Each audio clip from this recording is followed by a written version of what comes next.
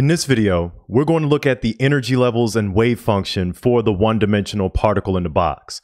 So in the previous video, we introduced this physical problem of the particle in a one-dimensional box, basically a particle that's free to move inside the box, but then encounters an infinite potential well at the edges of the box.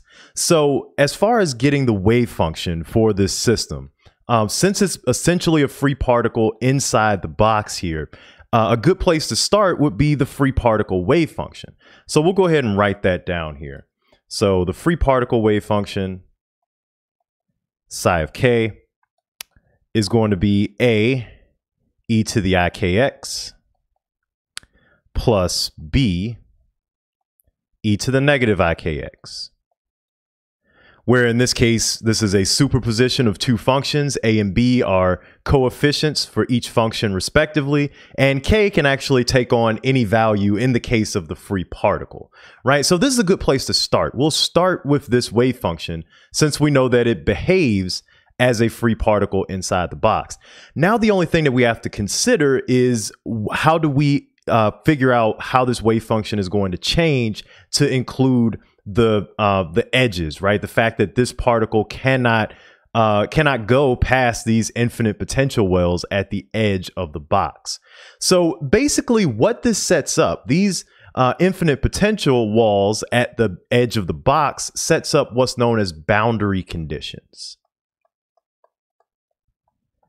Right? So boundary conditions. And this is just technically a mathematical term that is just basically saying that at certain points, a function has to obey certain constraints or conditions in order to be an acceptable solution. And in this case, our wave function, we're starting from the free particle, but all we have to do to make this the particle in the box wave function is just consider those boundary conditions, right? And so basically the boundary conditions in this case, since we know that the wave function has to be equal to 0 anywhere where the potential is infinite, right? This sets up boundary conditions at the box where at psi of 0, right? So for if x is equal to 0, then we know that the wave function has to be equal to 0. And when x is equal to L, psi is also going to have to be equal to 0, right? So the wave function has to be 0 at those points where the potential becomes infinite. So at the edge of the box, we have to have a wave function that is equal to 0, right? So I should put in general, right? This is a function of x.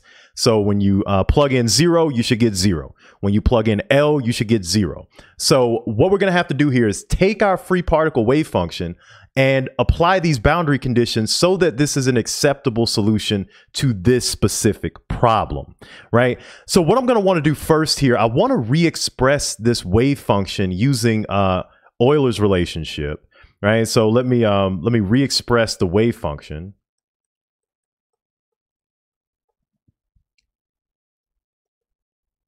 Using Euler's relationship. I'm always, not sure how to pronounce this. A lot of people say Euler, Euler, whatever. Euler, Euler's relationship. So I'm going to use Euler's relationship in order to re-express this wave function in terms of trig functions, trig identities, and being able to separate the imaginary and real components for this function, right? So let's do that. So if we re-express this wave function, so we got psi of k of x, it's going to be equal to re-expressing this first term. We get a is equal to cosine kx plus I sine kx. And the second term, you're going to have cosine kx minus I sine kx. Right? So all we've done here at this point is just take each one of these functions and just re-express them using Euler's relationship. Right? So now what we can do is actually group like terms here and actually re-express it in a different way. So what we can do is group together the a plus b and what will be a minus b terms. Once you distribute the a and b respectively, we will have a plus b cosine kx plus a minus b I sine kx. Right, now that factorization may seem a little weird. In the spirit of Euler's relationship, the spirit of Euler's relationship is always to keep this imaginary and real component separate, right? Functionally, that's what Euler's relationship is used for a lot. So I factored it this way so that we could still keep the, or we could kind of easier see how this imaginary and real component is separated out. Okay, so what I'm going to do here is redefine the constants and just re-express them in terms of a single variable, just out of convenience in this case. So I'm going to re-express this a minus b times I. I'm going to re-express that and just call it c. And for a plus b, we're just going to call that d, right? So after doing that, we can just rewrite this expression as c sine kx plus d cosine kx.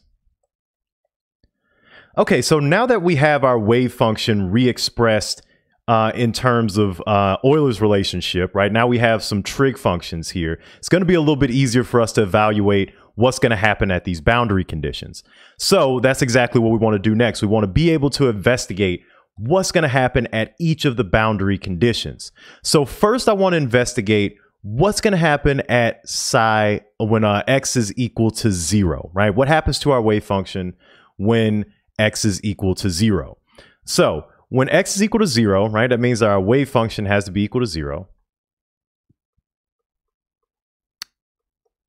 Right, so we have c sine kx plus d cosine kx. All of that has to be equal to 0, right? So all of that has to be equal to 0. Now, if we have x equals 0, right? So actually, let me go ahead and plug in our 0 here. Right, so what we're going to get here is that we're going to have psi of 0, and then we're going to have sine 0 and cosine 0. Right, so sine 0, cosine 0, right? Because what you want to do is plug in 0 for x, right? So we plugged in 0 for x here for the wave function. We know that this has to equal to 0. Well, this first term here is actually fine because sine 0 is going to be 0. So this whole term is going to become 0. So that term is good at the boundary condition. However, this term here, right, we know that cosine 0 is going to be 1. So because of that, in order for this to be equal to 0 at the boundary condition, the coefficient d must be equal to 0. So let me write that down. So since sine 0 equals 0 and cosine 0 equals 1, then that means that d must be equal to 0, right? So in order for psi 0 to be equal to 0, then this constant d must be equal to 0 because this will be 0, that will be 1, so d would be equal to 0. That would be the only thing that would be left algebraically, right? So we've solved for a little bit of this, and we've kind of simplified our wave function, right? So this simplifies our wave function.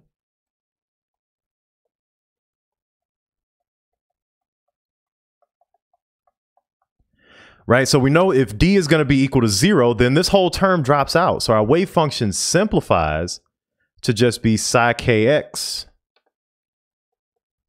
is going to be equal to c sine kx. Right, so that's going to be our form of the wave function for the particle in the box after evaluating this one boundary condition. But we have another boundary condition that we have to investigate. And that is going to be this guy, right? It has to, the wave function also has to equal 0 at L, right? So let me actually start this on another slide, get more space. So, okay, so we know that we have that form of the wave function, and we know that at L, right? So when psi is equal to L, we're going to have c sine KL. This must equal 0, right? So in order for this to equal 0, right, we know that c can't equal 0, because if c equals 0, then that means our wave function equals 0 everywhere, which essentially means that the particle vanishes. So we know that c can't equal 0. So what we have to ensure is that sine KL equals 0, right? So, okay, let me actually write that down. So c cannot equal 0, or else the particle, poof, vanishes. So that means that sine KL must be equal to 0. Right? And so this is a part of the utility of rewriting this wave function in terms of Euler's relationship, because now we have a periodic function, sine, where we know there are points where it equals 0. It's going to repeat itself, right? So we know where it would be equal to 0. So in order for this to be equal to 0, we would have to have KL be equal to some repetition of pi, since sine pi is going to be 0, right? Sine pi is 0, sine 2 pi, 3 pi, 4 pi. So in order for this to be 0, we know that sine KL is 0 if KL is some repetition of pi. So I'm putting an integer in front of pi, just any repetition of pi. Pi, 2 pi, 3 pi, 500 pi, right? Any pi would give you 0 for the trig function sine, right? So now we can actually solve for k here. So this is huge. Being able to solve for k, we can plug that back into our wave function. So k is going to be equal to n pi over L, right? So that gives us the k that we need here to fit the boundary condition that psi equals 0 at L, at the length of the box. So now that we've evaluated both of the boundary conditions, we can write our acceptable wave function that actually that takes into account the different boundary conditions. So our full form of the wave function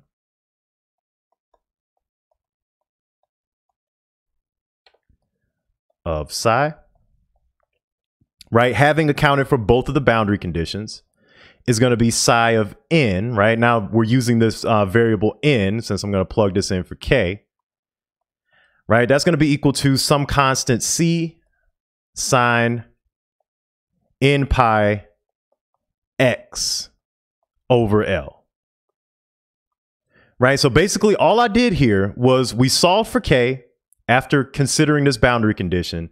All I did was just plug that back into the wave function, right? So just plugging that back into the general wave function. Keep in mind that the general wave function that we were looking at was psi k of x is equal to c sine kx. All I did was plug this k in here to get this form, right? Okay, so this yields our acceptable wave function, and we can get an acceptable energy expression as well. So the acceptable energy expression here is going to be n squared h squared over 8ml squared. Right, so I didn't go through all the details, but basically this is if you apply your Hamiltonian to the wave function, you'll get this energy as the energy eigenvalue, the acceptable energy eigenvalues. Okay, so the last thing that we have to do here, one more piece of business, is what is C, right? C is going to be our normalization constant, right? So we have to normalize this wave function as the last step. So we want to normalize in order to get C, right? So basically, in order to do that, we've done this before, but just kind of showing it here, right? You just basically have to square, get the probability density, right? So for this wave function, that would be C squared integrating from 0 to L of sine squared n pi x over L, right? Dx, this has got to equal to 1. Right, so all of that, when it's normalized, should equal to 1. So when you solve this integral, right, you'll still have c squared on the outside. You'll get L over 2 as a result from solving this integral of sine squared, right? That has equal to 1. And so at the end, you get C is equal to square root 2 over L, right? So now if we just plug that back in, we get our final normalized wave function, right? So that's going to equal square root 2 over L sine n pi x over L. Okay, so this is your final normalized wave function for the particle in the box. This is your normalized energy expression for the energy levels of the particle in the box. Okay, so this gives you the wave function and the energy level. So keep in mind what we've done here. Basically, we have applied the boundary conditions that exist for the particle in the box in order to get the wave function and the requisite energy expression as well. Okay, so in the next video, we'll look further into this energy expression, see what the energy levels of the particle in the box mean, and talk about some properties of the energies.